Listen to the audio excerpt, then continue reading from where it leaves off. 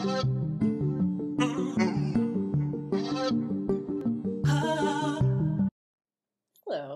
I'm speaking to you today from having woken up on the wrong side of the bed, which is when you're chronically ill, shockingly easy to do. It's not shocking, it's just every day.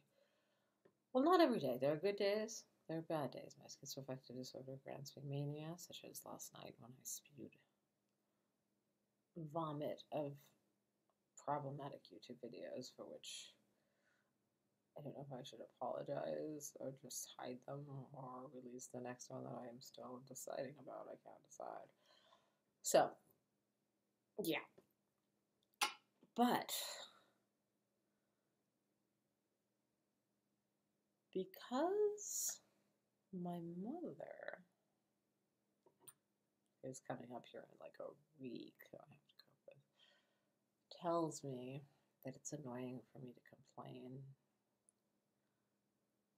I'm just going to explain. When you have this many mental illnesses, sure, I live here. This place is gorgeous. There's creepy dolls and paintings. But I still have days. And this isn't even the worst of it. This is a day when I had all my meds, except the PTSD one I got taken off of, which I'm thinking I need to be back on. I'm seeing my psychiatrist, well, phone chatting with my psychiatrist tomorrow. Yay.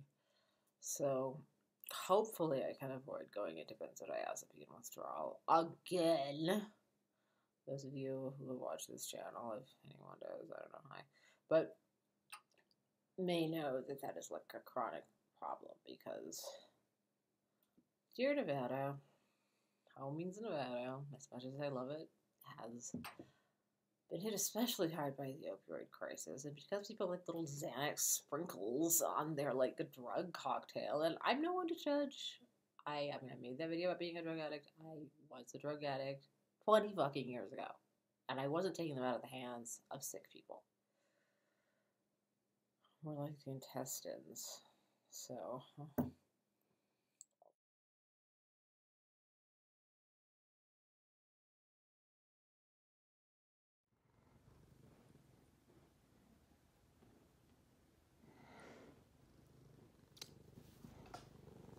So, Betty, is there anything you'd like to say? Betty, is there anything you'd like to say to the Illuminati? They mentioned they like your videos. No? Nothing?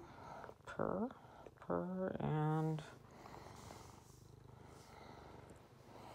Damn it, cat, why are you so hard to photograph? It's because you're so...